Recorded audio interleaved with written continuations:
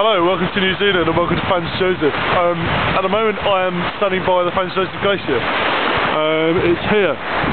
It starts over there and it works its way around this way. It goes over here. This is, you see the device here, this is sheer water. It's actually melting. If you can see, there's drops kind of coming down from over this way. But it's huge, it goes all the way around here as well.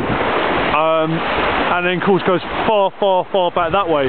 It's there's two glaciers. There's one which is about 20-30 kilometres away, which is called the Fox Glacier, which I think where Fox Glacier mints comes from, so I'm not sure. But yeah, this river runs all the way down this way and back that way.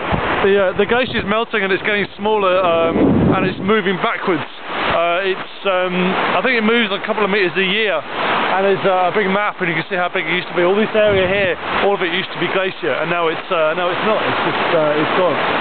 You know, for global warming and stuff. But yeah, but I mean it's quite impressive, and we're actually beyond the point we should be. We shouldn't really be here.